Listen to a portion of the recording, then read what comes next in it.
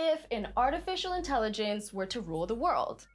I mean, it could happen in a distant future.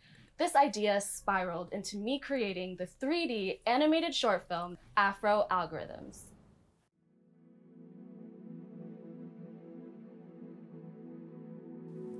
I see storytelling as a vehicle to share important new perspectives, highlight issues, and build worlds entirely different than our own.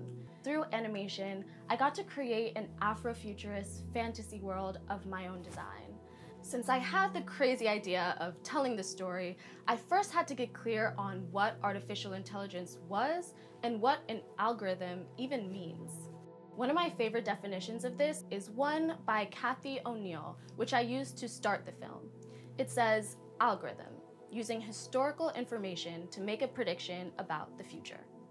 This quote is from the documentary Coded Bias on Netflix, which was a huge inspiration to me while writing the script for this project. I also love the quote because it makes it clear how AI and algorithms are a reflection of the past, especially because when it comes to people of color in America, we're often focusing on the histories of discrimination, othering, and dehumanization. I wouldn't want an algorithm to see more of that in its crystal ball. There are many examples of algorithms perpetuating history's biases. That's why Microsoft's AI became racist from being exposed to Twitter data, why Amazon's hiring tool became sexist against female applicants, and why facial recognition algorithms have the highest error rates for Black women than any other demographic. So, in Afro Algorithms, Aero is programmed with the knowledge of every great leader in history to help her make decisions. Or at least that's what she's been led to believe.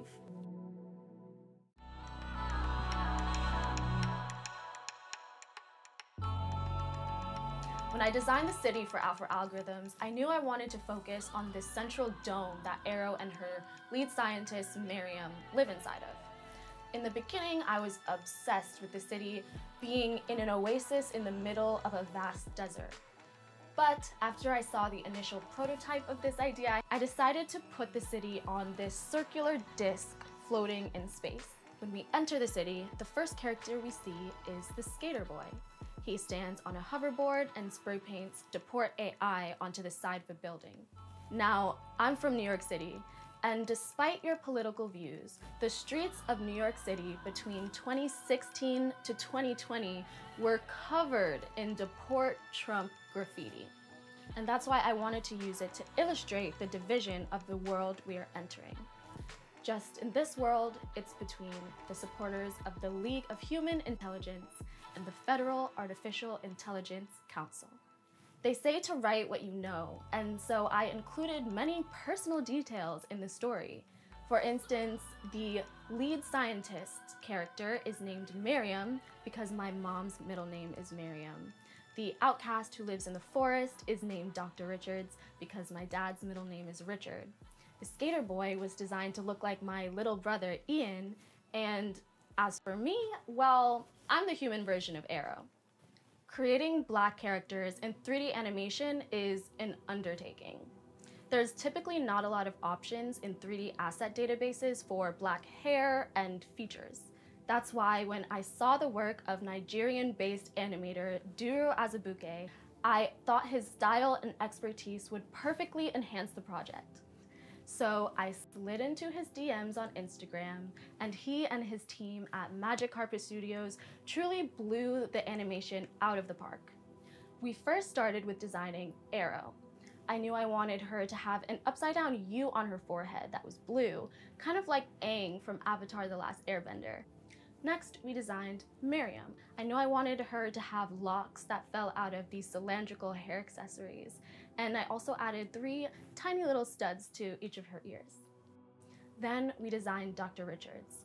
I initially drew him as having a hunchback and looking kind of like Jafar from Aladdin when he was in disguise. The actors who voiced the characters in the film also played a huge role in bringing the film to life. Ava Raiin not only voiced Aero, but sang the song that opens and closes the film, called The Gold. The lyrics of her song go, "It's time to rule the world. It's time to paint the world gold." When I heard these lyrics, there was no doubt in my mind that the song had to go into the film. Not only is it time for Aero to rule the world, but it's time for her and all of us to paint it gold. To me, painting the world gold means transforming the world into what it has the potential to be. And that's exactly what Aero learns to do. Robin Quivers is the voice of Miriam, and Robin has the most iconic voice from being a long-time host of The Howard Stern Show. She also adds some doses of humor to her lines. Some of my favorites are, anyways, let's take it from the top, and you're not going anywhere. Hoji Fortuna is an Angolan actor who voiced Dr. Richards. He brought so much to this role with his booming laughter and dramatic pauses. I really can't imagine a film without him.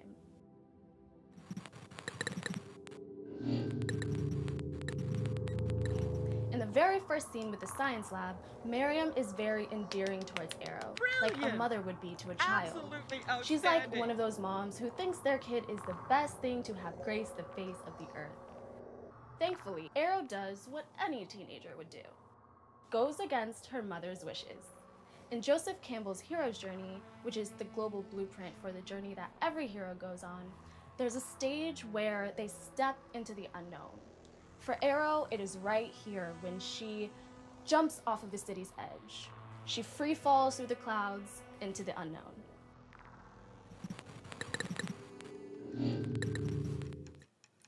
The enchanted forest represents the mystery and beauty in the unknown. When Aero looks around the forest for the first time, there's no signal. I specifically went into the script and added this detail after reading the book Artificial Unintelligence by Meredith Broussard. In the book, she points out that people often have unrealistic expectations about how seamless, perfect, and advanced technology actually is. In reality, technology constantly glitches, malfunctions, and has to be rebooted. I mean, just think of how much of a dud Siri can be sometimes. When Aero finally meets Dr. Richards, it's like Aero meeting her estranged father for the first time. I also never knew my biological father growing up, but was raised by my stepdad, who the character is named after. Even though Dr. Richards was named after my dad, he really acts more like my mom. She always saw through society's narratives and would tell me things that opened my way of seeing. So without her reprogramming society's limited narratives, I wouldn't be who I am today. And that is exactly what Dr. Richards does here for Aero. Look at me. What do you see with that little algorithm of yours? In the Jim Crow era in the United States, when blacks and whites had different bathrooms, water fountains, and seating areas, there were countless activists who would be thrown in jail for defying these segregation laws and standing up for what was right. This turned them into criminals in the eyes of the law, even though what they were doing was in the name of liberation. That's why Aero says, given your history, we can predict you will be a danger in the future. This plays out in real life in the algorithms used to help the police identify criminals. Take the story of Robert Williams, a black man in Detroit who was wrongfully accused by an algorithm.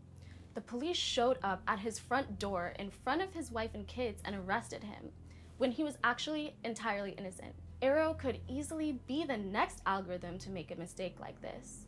That's why Dr. Richards says, nothing about this will ever change unless the technology, unless you, Aero, change. The data center scene was inspired by Kida in the Crystal Cave from Disney's Atlantis. In the scene, the knowledge from Pan-African leaders lifts Aero into the air, just like magic crystal powers did in the Atlantis scene. For this, I created my own leader database. When researching what leaders to include, I called up my friend who was teaching Pan-African studies.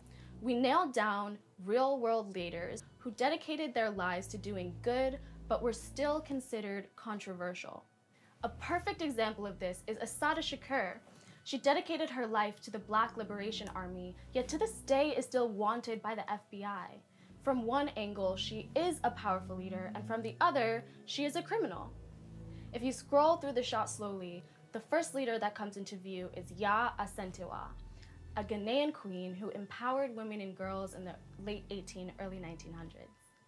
If you look into the background, you will see Steve Biko, a South African apartheid activist, Mildred Loving, whose court case Loving versus Virginia legalized interracial marriage in the United States, revolutionary authors like Bell Hooks and Frantz Fanon, musicians like Fela Kuti and Bob Marley, and activists like Toni Morrison, Angela Davis, and Maya Angelou. The second time we scroll through Aero's database, a leader floats by whose graphic is a little bigger than the others, and this is the one and only Joy Buolamwini. Watching her TED Talk about how she's fighting bias in algorithms made me feel like there was a need and a space for this story. Our planet has come a long way, but without the use of imagination, vision, and creativity, no change will come. When I was rehearsing this final scene with my actors over Zoom, they had some fun with this final line between Miriam and Dr. Richards. Robin Quivers went, "What are you doing here?" And Dr. Richards turns to her and says, "Nice to see you too." This wasn't in the script, but it was too perfect and funny, so I added it in and it made it into the final piece. I believe that imagination is the greatest tool of humanity. If you look around you, everything that was created first had to be imagined. We are living in a time when our future is being threatened. We are facing environmental devastation, growing inequality, and displacement. That's why now more than ever, it is so important that we utilize this tool to imagine a future we truly want to see. My hope is that everyone watching the film walks away feeling like their imaginations were ignited to visualize new futures.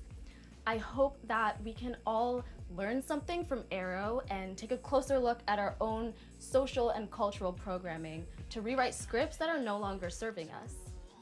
We are the creators of the world of tomorrow. It is our job to reprogram the future to create a world that works for people and the planet, one that is sustainable and equitable. It's time for us to take our paintbrush and paint the world gold.